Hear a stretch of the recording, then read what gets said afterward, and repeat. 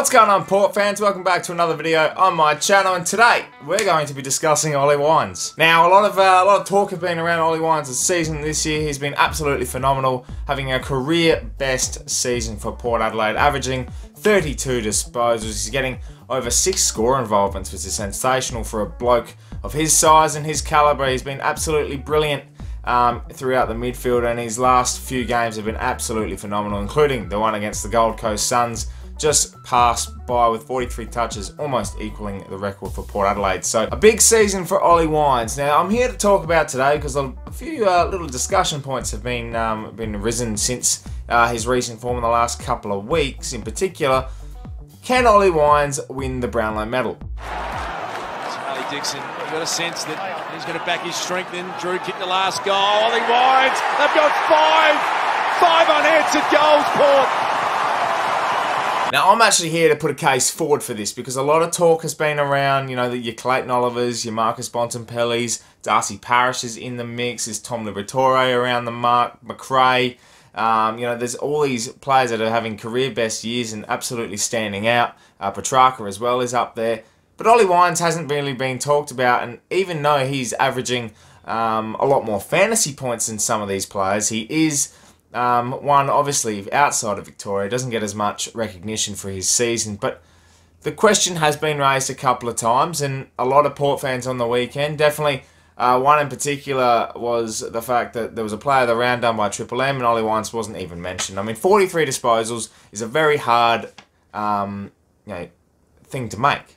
You know, you can't touch the ball 43 times in a game every single week. It's just not going to happen. You have to work for it, and he's done the hard yards. He's been absolutely phenomenal and actually been damaging with the football, which is great to see. And he's running and carrying the footy, and I could brag about Ollie Wines' football all day long. But I'm here to make a case for the Brownlow medal, and some stats will suggest that he's actually a lot closer than a few people outside of the Port Adelaide calibre will think. Now, doing a bit of research. Now, that's not like me. You know me, Port fans. I don't do a lot of research. I just blabber on about my opinion, and somehow it makes sense. But in all seriousness, the AFL Brownlow Predictor on their website has a week-to-week update on each game for each player and, you know, every team and how they go.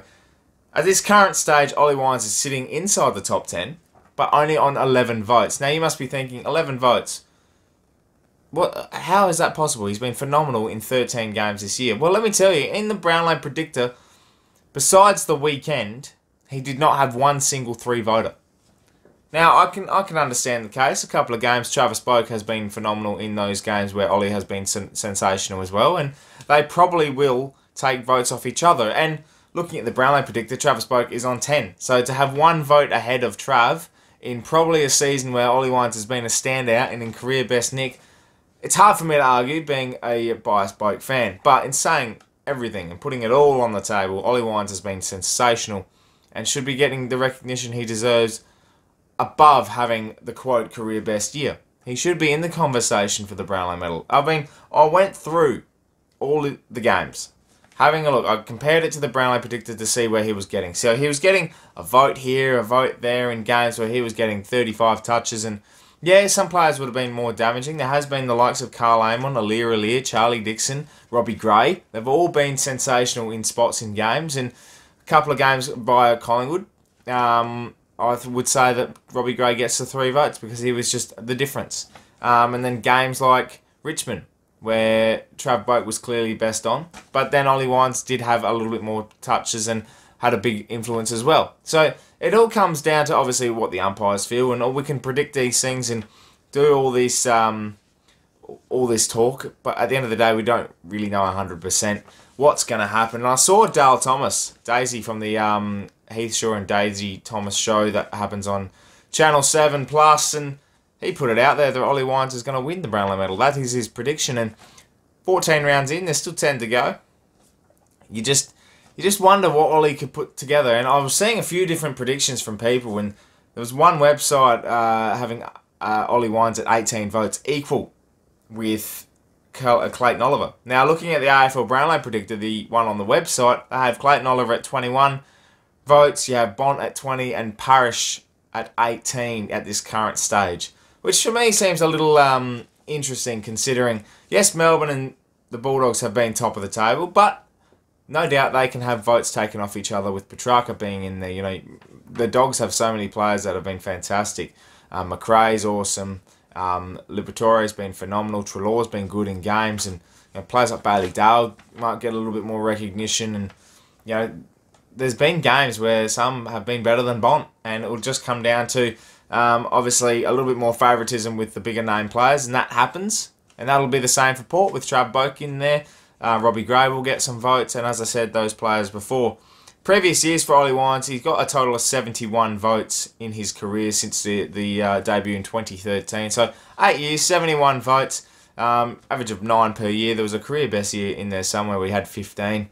And just the way he's building this season suggests to me that he can win this Brownlow medal. We thought Trav Boak was a chance last year, and obviously Lachie Neale had a fantastic year, and Travie finishing second to him by about 8 or so votes just suggests that Port players will get some votes, and we've been winning games, and the games that we should be winning, we've been doing well, and Ollie Wines has been playing well in them. So I'll run through quickly what I thought will happen this year. In round 1 against North, he'll get a vote. Round 2 against Essendon, I reckon he'll get 2 votes. He had a big day that day with 30 plus touches. Round 3 against the Eagles, he won't get anything. Round 4, I think he'll get a vote against Richmond. Round 5, he was great against Carlton. He'll get a vote. Round 6, he was BOG. He got the Peter Badco medal against St Kilda for Anzac round, and they had it on the website as 2 votes. I think he'll get the 3. Round 7, Brisbane, he won't get a vote. Round 8 in the showdown, he won't get one. Travis Boak got the Brownlow, the showdown medal that day. He'll get the 3 there. Round 9, he'll get a vote against the Dogs. I think he was awesome that night, even though we didn't get across the line. Round 10, won't get a vote against Carlton. That's a Robbie Gray special there. Round 11, he'll get 3 votes against Fremantle. Was awesome that day. Round 12 was the bye, so no votes for anyone. Round 13, against the Cats, he won't get one. He could get a vote. That's a question mark. I wasn't 100% sure, but there was a lot of goal kickers that night, and obviously Hawkins and Cameron combining for 10 or so each, and Rosie getting a 4-goal quarter, probably get a vote for Port there. And last week against Gold Coast, we'll get the 3 votes with 43 touches. So there's evidence to suggest that Ollie Wines can win the Brownlow medal. Whether or not he gets enough votes to do so, that is the question. There's still 10 rounds to go, so the question mark is there, and the topic is definitely worth talking about because obviously, we're talking about if Ollie Wines wins this, the first ever Brownlow medalist for Port Adelaide, and that'll be a sensational individual recognition for him. And we're finally getting to see Ollie Wines' true potential, and I reckon he's exceeding everything at the moment. And it's great to see him have a breakout year like this one. His body's good, he's fit and ready to go, and if there's one difference that's going to be made in the midfield when we're on, it's Ollie Wines. That's me talking about Ollie Wines. Can he win the Brownlow medal this year? I'm saying yes, but it depends on the team performance as well. So big games, big moments, Ollie Wines can stand up, and then we just got to get the job done, I think, with the 4 points as well. And it starts with Sydney this week, and then we've got a big run home. So I look forward to seeing what Ollie can bring for the rest of 2021. He's a very important figure for Port Adelaide. So let me know in the comments below what you think, Port fans, about this one. I'm low-key kind of hoping he'd cause an upset on Brownlow night. We'll just have to wait and see. So thank you so much for watching. Make sure you subscribe to the channel if you're new for plenty more Port Adelaide and AFL content coming away across the rest of the season. My name is Anthony, and as always, can't Ollie Wines.